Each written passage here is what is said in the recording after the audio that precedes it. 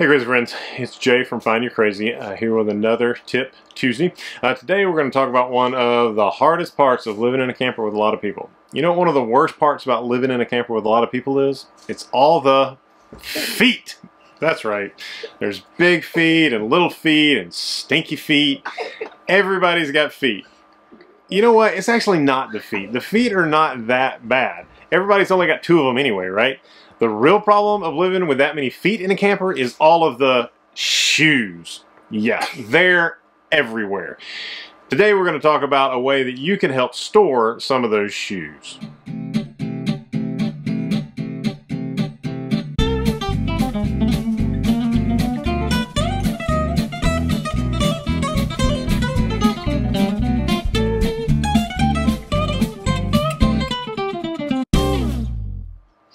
Yeah, so today we're going to talk about shoe storage because it is a big issue, and the bigger your family, the more feet, the more shoes.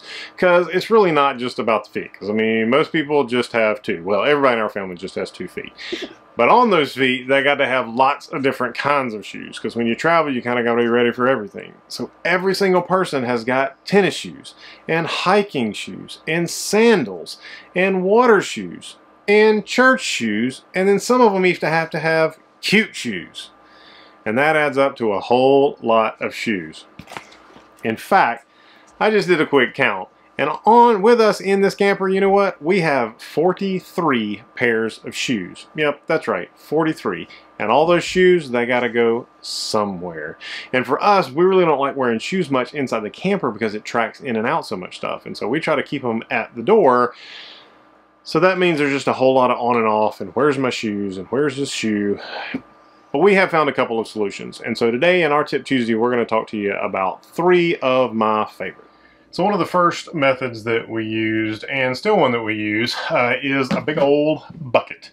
One of these buckets with a clip-on lid that we keep outside the door right at the base of the steps. And it's great because kids can just throw their shoes in it. It's really, really good for summertime with the Crocs and the sandals that just go on and off real easy. They don't have to be tied or anything. They just slip them off, throw them in there, and then they walk up in there. And then it just clamps on at night so no rain or anything gets in there, and it can slide right on the edge of the camper. And then on move day, we just pick it up, stick it right inside the door, and it's the first thing to come back out right when we get there. We really like this because, one, it keeps all the shoes, or these kind of shoes, outside, which is good because we got some stinky feet people in here. I'm not going to name any names, but it keeps those stinky shoes closed up and outside, and it also helps with tracking in the sand and things. But then there are also just some shoes, like tennis shoes and stuff, that just have to be tied, that take a little longer. You don't want people sitting on the ground outside while they're doing that, and so this isn't a great solution for those, and it's also not a great solution for adult shoes, and so we've got a couple of other options. So the next option is the one that I actually use for my shoes, and it works great for a few pair of shoes. Unfortunately, it's not big enough for everybody, but it works really, really great for me. So it's this shoe storage tub. So this actually came from IKEA. We actually didn't get it from IKEA. We got it at a campground swap meet where somebody else just put it on a donation table and we picked it up and have loved it. In fact, the next time that we get near an IKEA, I may get another one to go right here beside it. So the beautiful thing about this is it opens up like this. It attaches to the wall, and so it doesn't go anywhere. It fits great right up underneath all of our jackets, and it will hold 4 pair of my shoes, 2 pair of hiking shoes, my water shoes, and a pair of flip-flops fit in there, and it's great. They just pop in and out. It stays out of the way. You can even put a couple of pair of shoes up on top of it as well. So during the winter, I have a pair of house shoes that I wear here just inside the camper, and they stick right up here, and it's great. Everything stays in there. It's self-contained down in here, and so like all the dirt from the shoes just stays in there, so every now and then you just have to vacuum it out. So this is another great solution from IKEA that I personally love. So the last one took a little more effort, but it is by far our favorite one that we have. And the reason is it's also right here by the door. And right by the door is just such a great place for the shoes because they don't track further into the house. Everything's caught on this big rug that we have, and we just have to shake it out a couple times a day because all the shoe stuff stays right here. And so the last one is actually one that I built, and we redeemed some hidden space in your camper. And that's right here under this bottom step. Now, if you've got a travel trailer trailer, obviously you're not going to have any steps, and so you're probably not going to have this secret storage place. But if you've got a fifth wheel, for sure, every fifth wheel that I've looked at has had this hollow space right here. So behind the second step is where the furnace is at. When I originally designed this, I was hoping that I could get further back up in there, but the furnace fills that spot and it leaves a gap. But there was nothing in this step. It was just dead space.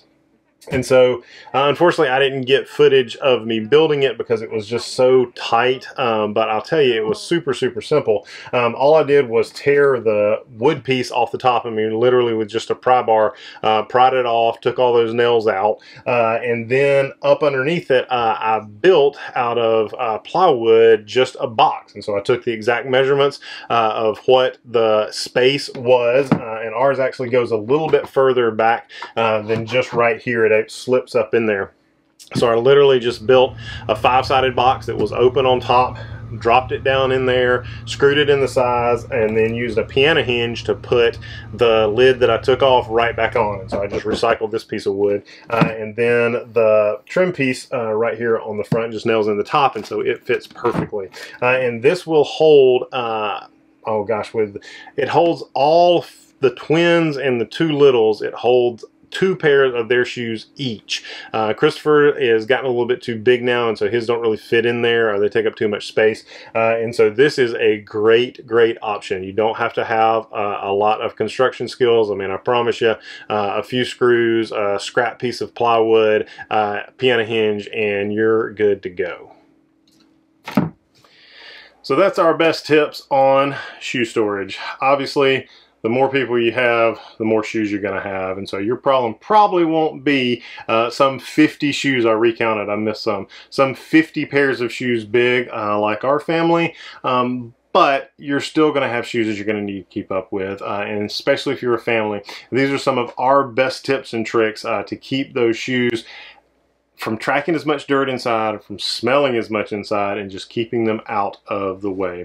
So if you haven't followed our channel, we would love for you to do that. You can catch our Tip Tuesdays, you can catch our regular Friday travel vlogs, and you can also catch our Sunday Crazy Faith messages, all wrapped up here in just one channel. So make sure you subscribe so that you don't miss a thing. See you next time, guys.